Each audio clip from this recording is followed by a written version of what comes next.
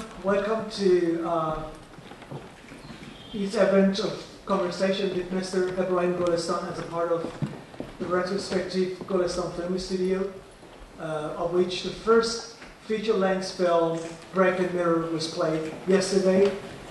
And tomorrow we're going to show some of the shorts and documentaries.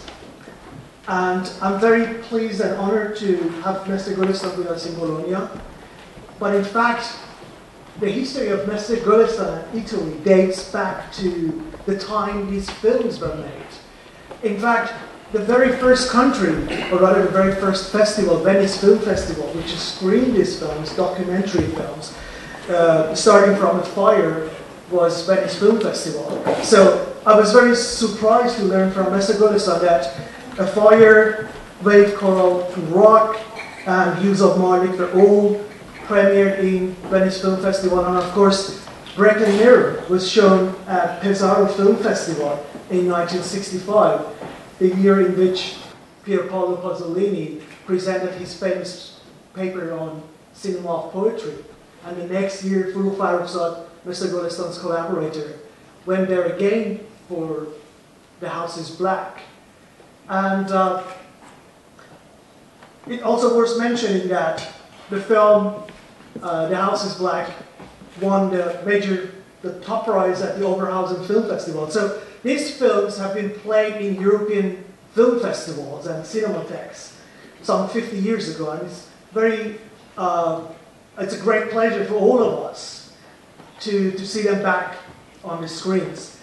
So today, my friend Mehrnaz Saeed-Vafa, an Iranian-American from teaching at the University of Chicago, is here with us. She has written about Mr. Golestan at length, and also she had a key role in organizing a similar retrospective in North America, in Chicago, almost 10 years ago. So Mehrnaz is going to be with us today, and I would suggest starting with a couple of questions and then opening the session to you. So feel free to ask any question you like about the film you saw yesterday, or if you already know Mr. Golestan's filmography, other questions, and be prepared for tomorrow's really wonderful selection of documentary films. So Mehrnaz, please. Okay, thank you. My first question is from Mr. Golestan.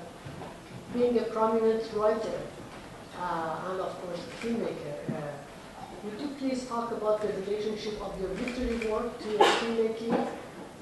Do you see it as a continuation of your cinematic work as your work in literature?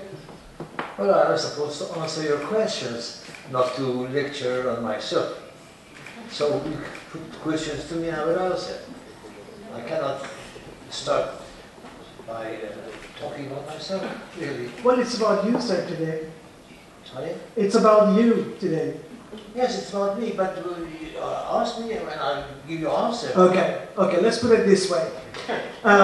You did translations of some of the greatest writers in the history of literature, from Dostoevsky to Chekhov, William Faulkner, Ernest Hemingway, and then you were a novelist yourself. And then you switched to filmmaking. But when I asked you this question some time before, you said it wasn't switching, it was a continuation of my literary work.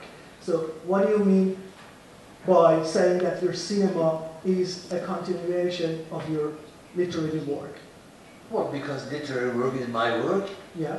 cinema is my work, and my work is my work. That's it. As simple as that. No, it's as simple as that, of course. Well, possibly if you had eaten the food I make, kitchen work could have been continuation of my work.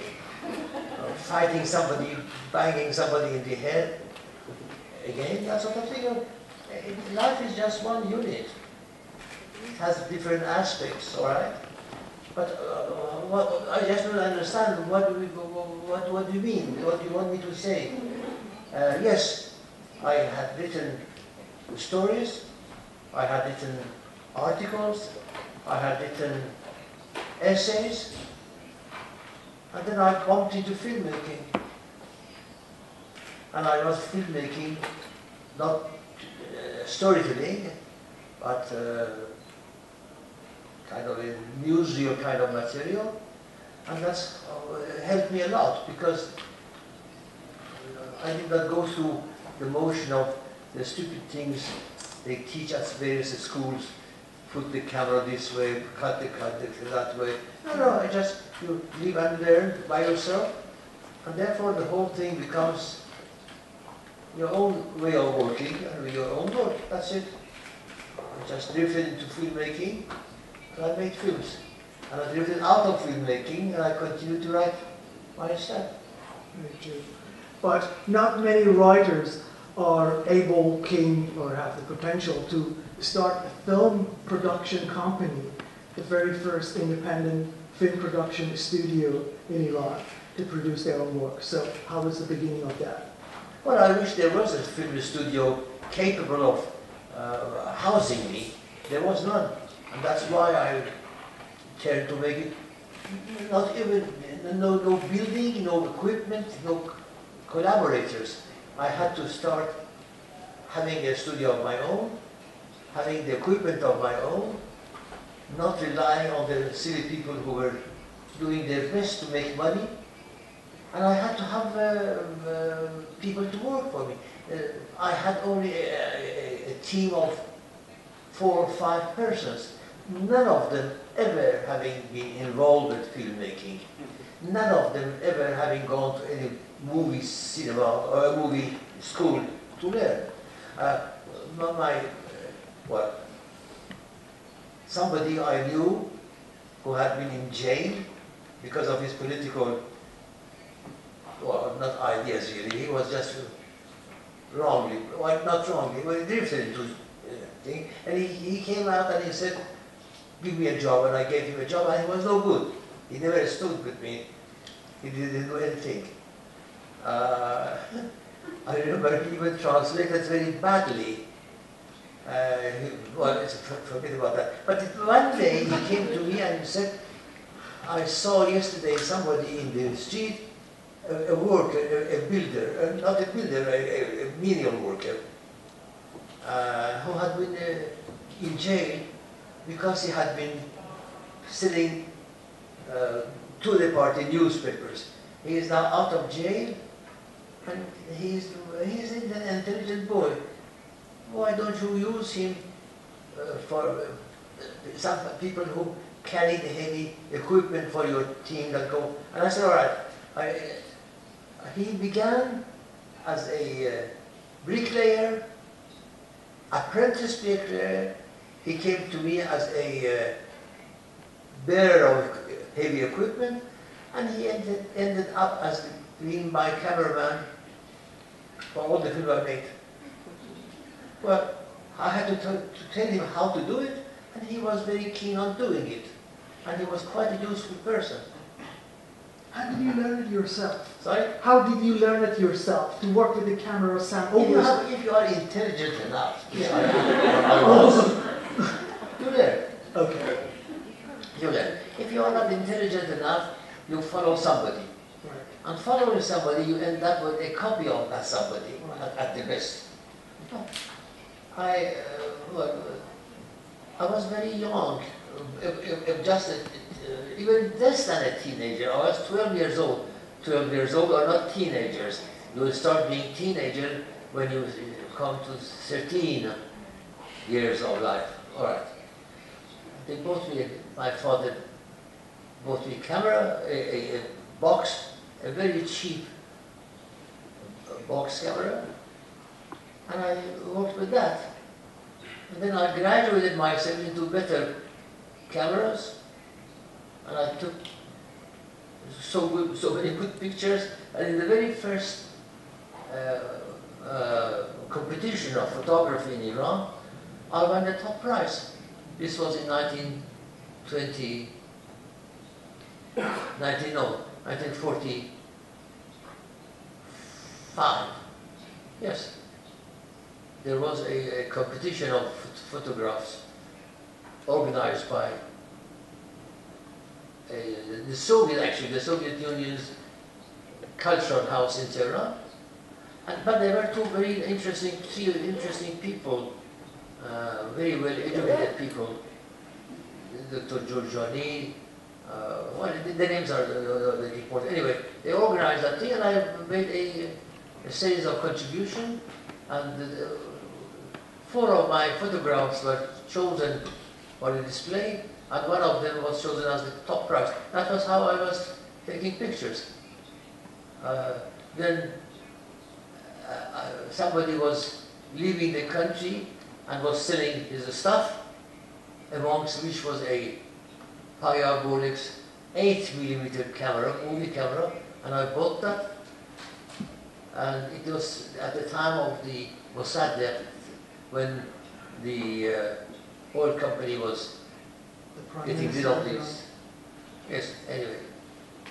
And some television people, companies, in those days very few of them, NBC in New York, wanted to have material, and they had got in touch with some people to find somebody to take pictures, and that somebody found me, and I began to make pictures for them. And this helped me, because I didn't go to a school. I was not told to put the camera on the tripod, or do this or do that. I just worked my way out, and I found what to do, how to do it. How was the best way of doing it? That's Can it. I go back to my part of the question, which is, you have done a lot of writing before the career. Can you please talk about the process of writing of the career, and if there was any kind of improv involved or not at all?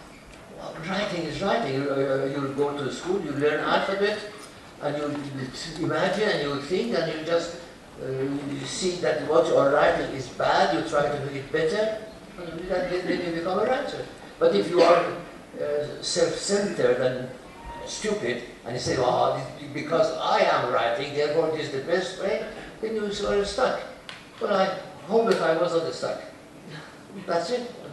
What else can I say? But was it, as Mehrnaz mentioned, was it when you wrote the script for Break and was there a script? I never wrote a script or anything. So what was the story? How it happened? How it was spelled? Well, you imagine. When there is no script? How did any big poet write his poetry? He didn't go to do certain sort of thing, he just imagined. He had done his job, he has done his training, his mind had been fertile. And you put it on paper eventually. Of course you do, and when you read it and you say that the verbs are badly placed, or wrongly conjugated, then you try to correct yourself. Some people don't want to correct themselves. They are too much damn stupid or too much concerned with their own self-ideas, and they continue writing badly. Some people are not like that, and they correct themselves. So when you work with those actors, did they have any role in terms of their dialogues or not? Sorry? When you work with those actors, especially in particular the cafe scene, did they have any role in their lines, or you scripted all the lines for them? Of course they had no right to say what they want to say. It was my film. I was making the film. So you had written it. Everything was written. The only thing I was writing for all of my films was the dialogue, the conversation between, but no low angle, high angle, travel, none of these things. You just wrote the dialogue, you made them memorize the dialogue and deliver it very according to your own taste. And when that was done, then you took it to the stage for making it. And then whatever was there, you used as a kind of a backdrop or as a kind of a road to walk from here to there, go up the steps, come down the steps, or whatever. Well, you knew what a story you wanted to tell. You just kept your freedom for yourself. Freedom to work on the spot. You were not a slave of somebody who was financing the film. You were not a slave of your own idea. In the middle of making the film, if you had to had come across a better idea, you let the better idea come in. You may have been wrong, you may have been making a mistake, but it was you who were responsible. You were trying to evaluate, weigh things up, and thought. What I am trying to say is that whatever you read and you learn at a school, if you read physics, if you read chemistry, if you are reading medicine, you are reading the distillation of the work of others. But if you want to follow that, to limit yourself with that, it's no good. You are not developing. You've got to develop yourself. Well, if you develop yourself, you just come across things that I have not done before. Well, I don't know whether, well, for example, the film that you may have seen last night, and I'm sorry in fact you had seen it, it was not a full version of my film. It was played with under the circumstances. Things were not there, and they had put them together the way they wanted it to. Anyway, this was not the whole thing. It was not my final product. But anyway, you have seen films in cinema. There are actors talking to the camera, and the film is being made, and the man is driving. He never looked at the road ahead. He just talked to the actors, and then how come that when he is looking at the girl beside him or the man beside him, he doesn't hit the wall? He just goes on. That's that. You see that, and you try, when you are making a film of two people running a car, driving in a car, they should look at the road and talk, well, while not looking at each other, look at the road. This apparently had not been taught to anybody in the cinema schools, and invariably in films you see that people are talking to each other while driving, and the car does not end up in an accident. Well, that's bad. I wish they had. But because they are not driving in a car, for the ease of operation, they have made a mock-up of a car in the studio, and with the back projection, they show the car is running. It's not running. They are sitting in a, just like this, like here. And the film is made, and you think that they are driving. But what did you do in Brick and Mirror to avoid that cliche of using that projection? I put the camera, fixed the camera on the bonnet of the car, and that's why you see, when you see the film, when the car is running through the street, the lights pass one by one reflection in the mirror. You don't see that in the film. Or, for example, there are people are talking. A very famous filmmaker who had come to Tehran to make films, he had come to my studio to hire some equipment. What's his name? Well, forget about it. Forget about the name. He's dead, I suppose. Well, he was dead anyway, right away. And anyway, he said, no, I object to that. That these two are talking to each other, walking, and one is this direction, the other is that direction. Yes, that was, I willed that, because the camera is looking at this man from this point of view, and the camera is looking at this man from that point of view, and therefore, obviously, the direction visually is changed, although you are going to the same place. But incidentally, in the film, while the sequence is going on, these two people are not going to the same direction. They are separating from each other. Well, these are the things that you have to take care of. I did take care of. I possibly realized that this should be it. That's it. Challenges. And one of the people at the Golestan Film Studio who was trained by you and was sent for an educational. We were only 4 or 5 of us. And now I'm speaking of Furu Farrokhzad, who Yes. was sent to learn editing in England. No. No, it's not true. She never studied in England a No, course she went on to editing. England. No, of course not. Yeah. No. So What can you 2 months editing in England, you learn how to edit? Just to learn the machine. No. We had no machine. The fire, which you will see, perhaps you will see tomorrow, if the fate of that fire, that film is not like the fate of the other film that you saw last night. The editing of that film, you may laugh at me, or you may cry over that. It was done with the hand-driven editing table. When you are driving the film through the editing machine with the hand, you are not in control of the speed of the shot.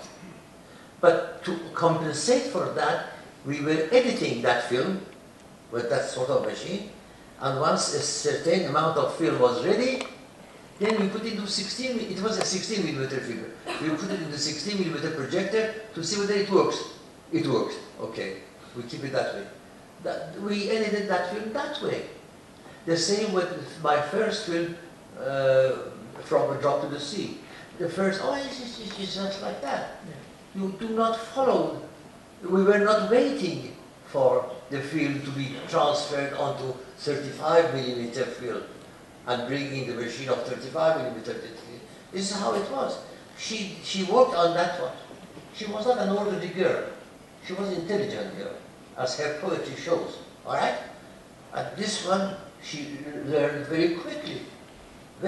At the same time, she also, for the very first time, acted on the stage in a very, very difficult play. And it was amazing. The play was written by an Italian, anyway. Pirandello. Sorry? Pirandello. Yes, Pirandello, yes. 6 persons in search of a Author. But if you are intelligent, you can, up to a certain point, progress. And your progress depends upon the level of understanding of your area. Yes. Well, the films we produced was superior to the ones produced in the area, and therefore we were being shouted at and written articles against, and all those. It's all right. It's all right. But the films went outside. The first one that got ever prized by an international respectable. In those days, festivals were very, very respectable. There were only 2 or 3 festivals. Nowadays, in every village, you have a festival. Well, it's all right. It's all right. Perfect. But anyway, the very first time a Persian film was winning a prize was A Fire at Venice. And it won the very top prize. There's a golden statue of Mercury d'Or. That's how it was. The second one, which is not shown tomorrow, Wave, Coral and Rock, it won again a prize at Venice. The third one, the film she made on leper colony. Leper colony was entirely her work. The camera work, everything was hers. Whose work, sir? The director of the film. Furufaro, sir. Of course. Yes. What do you mean? You keep repeating that. Yeah, I just want to make sure that I understand. Whether you are sure or not sure, that's the fact. I wasn't there at all. But she had learned by practice, not by me. I was not a great teacher anyway. She had learned. She was intelligent, she learned. Yeah. Well, you have gone to a movie studio or a school, perhaps you have learned better, or you have not learned at all, or your teacher has been stupid. Well, therefore, you will not come out as a brilliant person. And it's also the question of the choice of the subject. We made 4 or 5 films, one about the fire, one about how an island is turned into a very large oil terminal, and the change of society. One about discovery of ancient artworks. Yes, it is about that, but it is about something totally different. All of these films, one about lepers, so very much different. But in look, we picked up the film Leper Colony, it was on me, just because I wanted to show that our society is a closed-in society, bad, sick society. And at the very beginning of that film, I wrote that. The world has done a lot of bad things, but it can be bettered. It can be improved. Well, this is it. You got to see it. You got to see it face to face, and try to remedy it. Well, one of the way of remedying it was just that film. When we were making that film, the money for that film, the runners of the leprosarium said they didn't have money to do that. Well, they had, but spending money on a film, very dicey. I said, oh, okay. I financed part of the film, they financed another part of the, four of them. But the film, in the very first run, was so much bombarded with donations for the leper colony. The whole thing changed. The whole of that leper colony changed. Everything about that changed. This is what you have to do.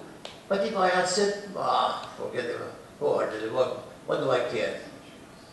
I had seen that that leper colony is an example of our own society.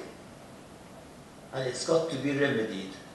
So I said, let's go out and make a film. And I told her, you go ahead and you make this film on this context. And she did. She did. When she brought back the rashes, when I was looking at the rashes, it was totally different from the things that was usually brought up by, anyway, that's all. Of course, the film that Mr. Golestan is talking about, The House is Black, is going to be played tomorrow.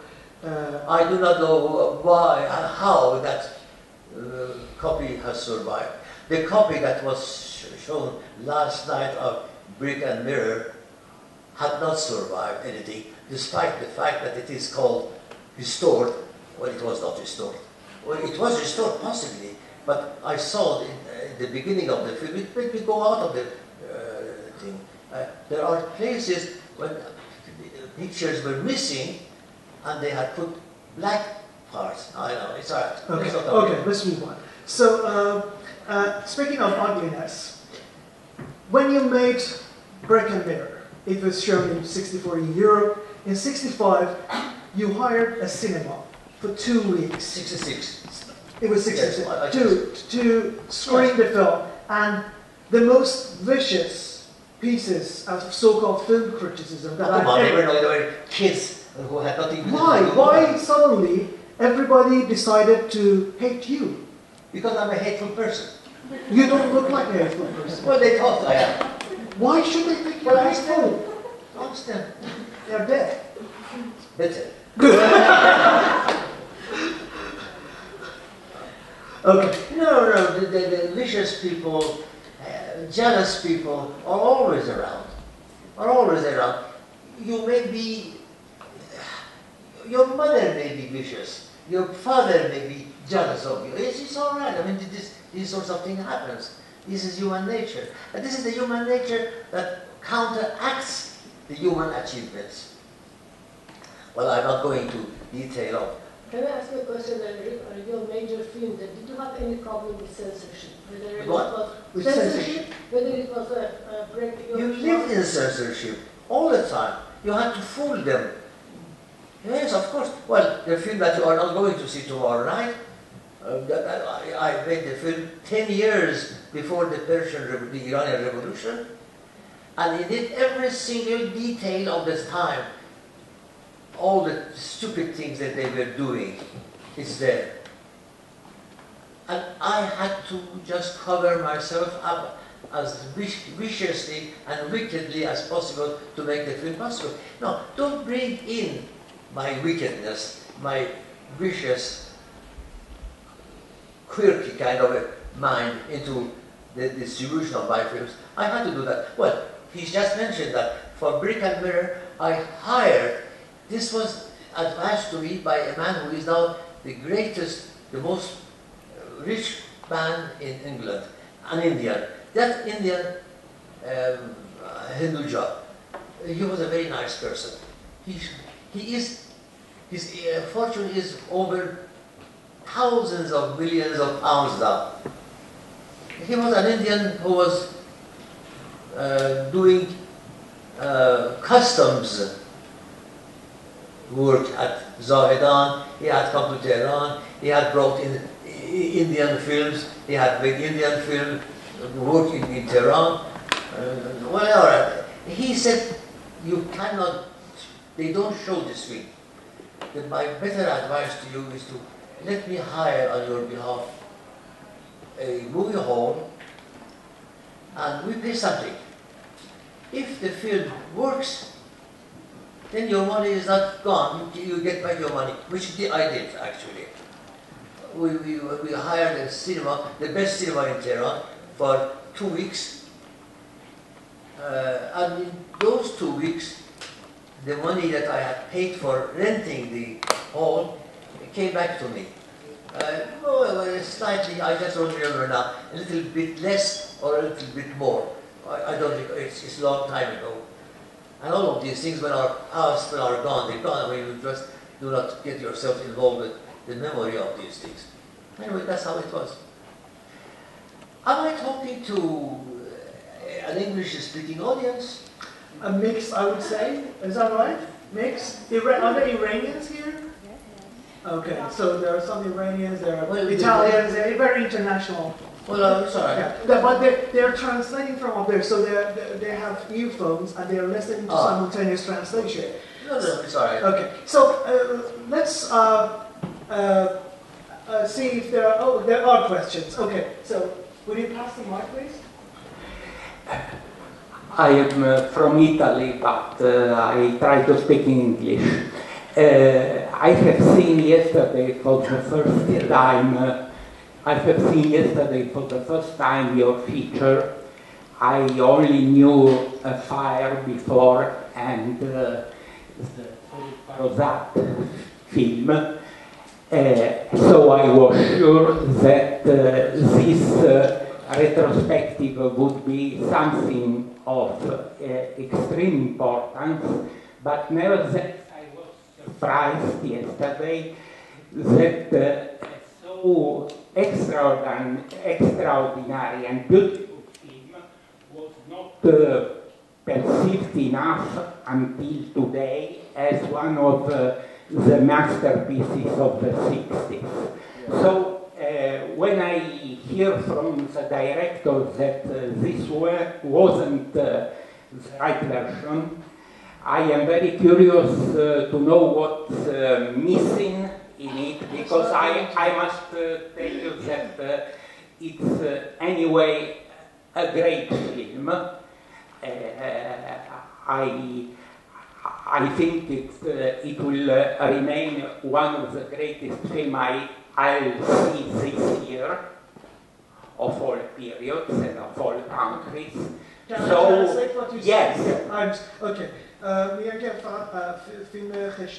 فقط فیلم آتش و خانه سیاه هست قبلا دیده بودم، ولی دیروز خیلی فیلم خشت و آینه روشون تاثیر گذاشته و اینکه شما میگید خشت و آینه نسخه‌ای که مورد نظر شما بوده نیست، چه همینی که هست خیلی براشون معجزه‌آسا بوده، ولی چه چیزایی کمه که باعث میشه شما بگید که این فیلمی که دیدن کامل نیست؟ There are 3 sequences in that film. It's very sad and very strange. The film was deposited with French Cinematheque, which was the very first Cinematheque ever.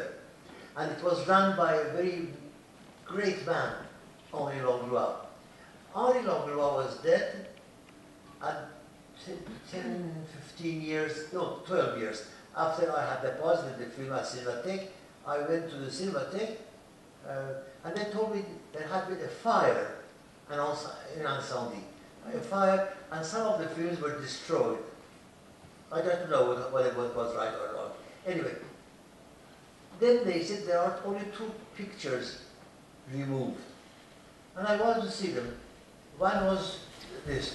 And I saw that 3 scenes are three very important scenes to me, for which I, especially for one of them, I had to spend a lot of money for that one scene. They were missing. Why they were missing? Because these three scenes were, every one of them, about over a minute long, and people in the film were not talking. They were just walking or staying there. And somebody in the Cinematheque said that it's a waste of time when people are not talking. People should talk. And they had cut that part out.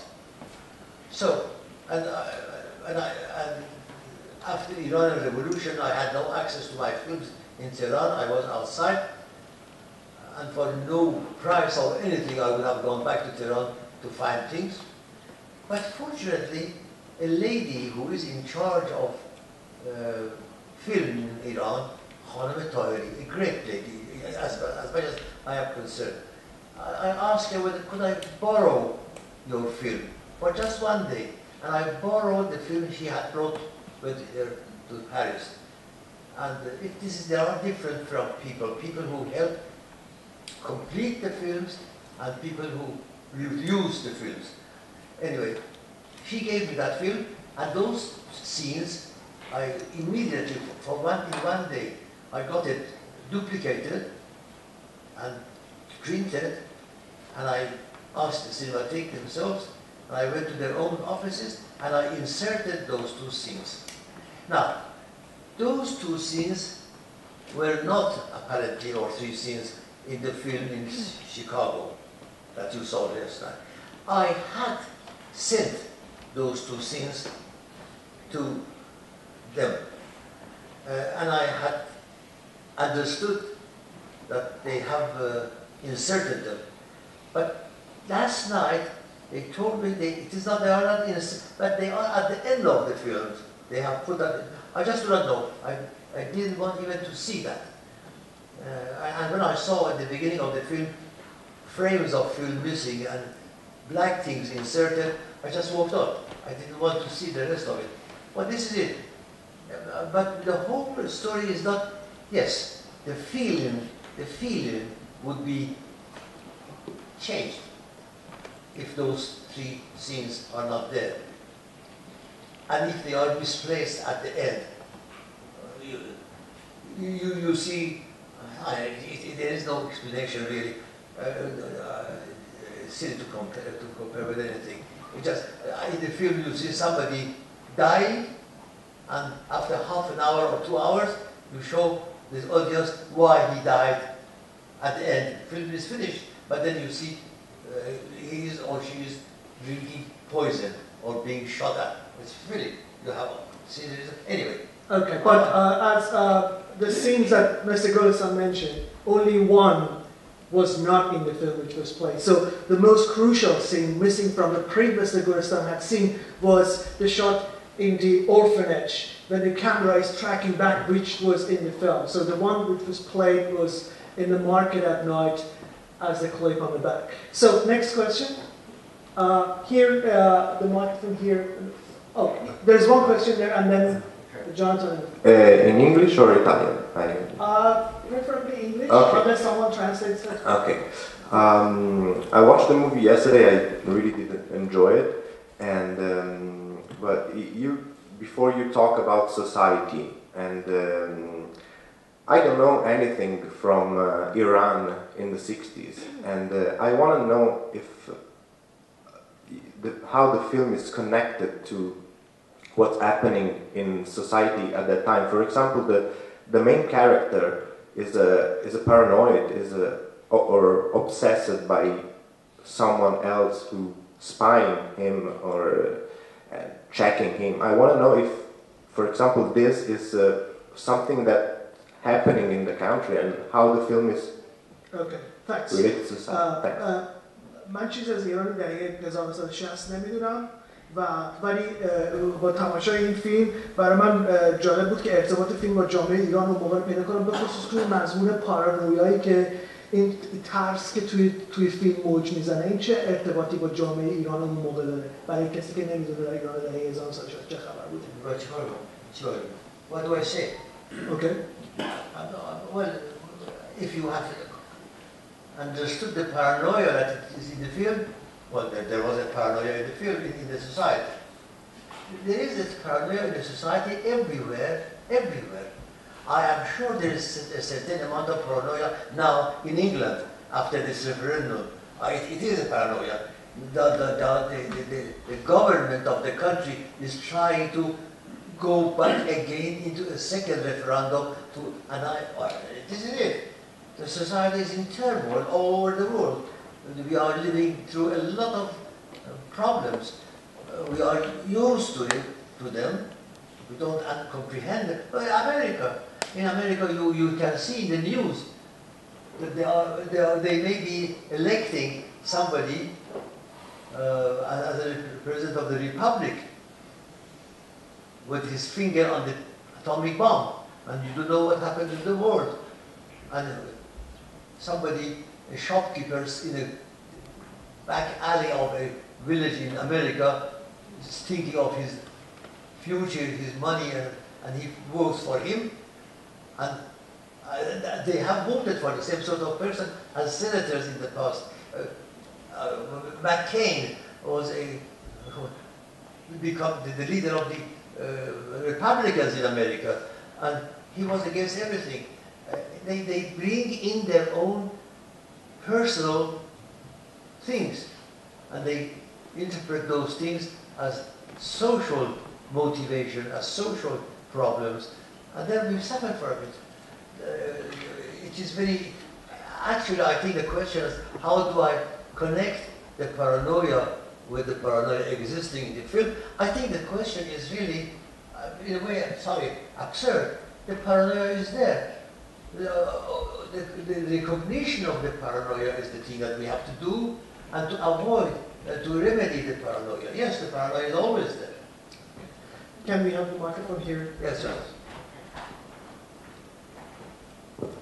Yes, there's a certain problem, or at least I have an understanding about. We spoke earlier about translation. When you were saying that you were opposed to having any of your novels or stories translated into English because the form of the writing was so basic to the meaning. But at the same time, you've translated many of the greatest works of American literature, such as Huckleberry Finn, Faulkner, Hemingway, and so on. And I'm just trying to understand how you see this contradiction, or is it a contradiction? No, there is not. No. I have been against the translation of my own stories because I appreciate the way I wrote them. What they want to translate is to translate the story I have told. But the way I have told the stories and the way the sentences that convey my story to you would be changed. Lots of times I have seen this. They read and they retell the story. I do not want to retell. You saw the film as I have photographed it.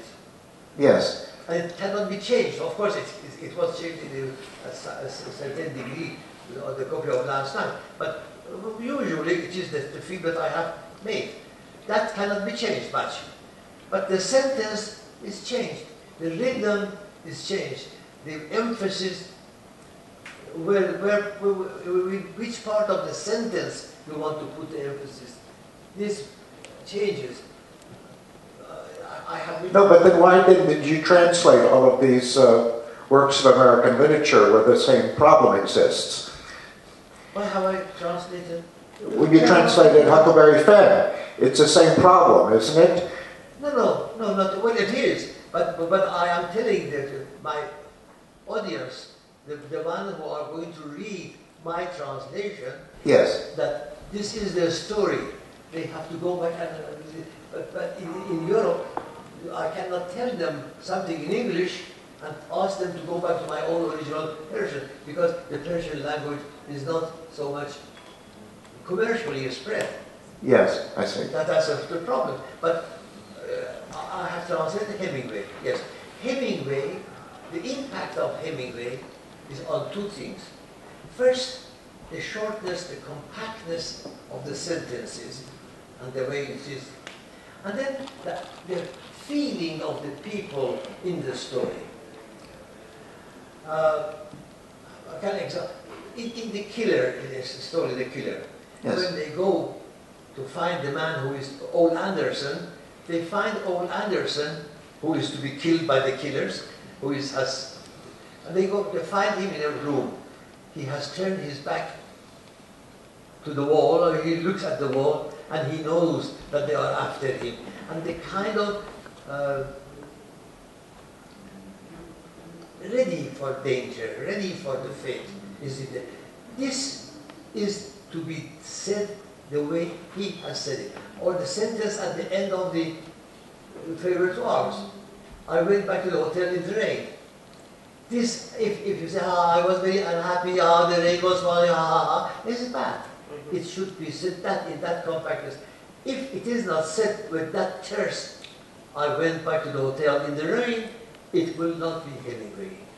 If old Anderson is described in a different way, it will not be. It will be different way. I am trying to preserve the integrity of my own story, the way I have made it. There are few readers in Persian, very few readers in Persian, but a book in English are so many.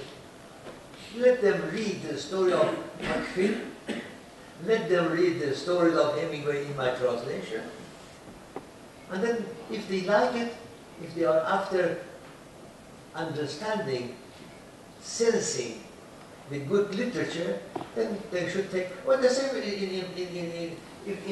if they are really willing to understand Khayyam, they better come out of Edward Fitzgerald's translation.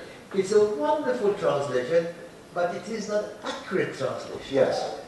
This is it, the accuracy of Khayyam is lost. It's something else. You cannot have Hafiz. دوش دیدم که ملائک در میخانه زدن گل آدم بسرشتند و به پیمان زدن. Last night I saw the angels knocking at the door of the tavern and coming down to mix the clay with the wine to produce the first human being. Well, this is it. But the way it is said and the description is problematic for anybody, even for Iranians who do not understand Iranian well enough, who do not go into the meaning, the back of it. Well, it seems like the only way that people who are English speakers can ever appreciate your stories is if you translate them yourselves into English, like Beckett did, which might mean rewriting them. But at least we would have a clue. I think my job, when I was making those stories, Yes. was finished when I made those stories. And I never thought of any reader of my stories. Even believe me, John, the film, Rick and Miller, really, I was addressing myself. That is the way to be honest with yourself.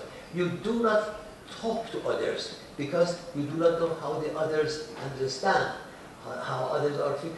You are the criterion of your own ideas. You say it for yourself, and when you are satisfied, it's all right. If you are not satisfied, well, you are fooling them. You are fooling the audience. I just do not wanted to fool the audience. I really, in every single part of the films I have made, I have addressing myself. This was the only way of being sincere to yourself. That's all the only. If you know of any other way, tell me. Of course, I have no time to repeat myself. I am 95 years old, and there is not much life left for me. Well, all right, but it is all right. There is no other way. There is no better way, and no other way to do it honestly, sincerely. We have time for one last question. Any questions? One last question. I'm glad there is none. Okay. Can I ask one, or you're tired? Sorry? Can I ask the question, or you're tired? Yes, of course. Okay. This is not in chronological order, but Do you remember the very first film you ever saw in your life? Do you remember the very first film you ever saw in your life? Yes. What is that? Well, it was a film, I do not remember the whole of it, but it was a film by Foyad. Sorry? Barabbas, yes, I told you that, yes, Barabbas. Yes, that was the very first thing. I saw, and the very first thing I was happy with seeing and loved was a Chaplin film, one of those two-reelers. Not it. Yes, yes. Then, I went to cinema the first time when the cinema was brought to our city a long time before I was born. I was born in 1922. But before that, in 1918, 17, 15, there was a cinema only for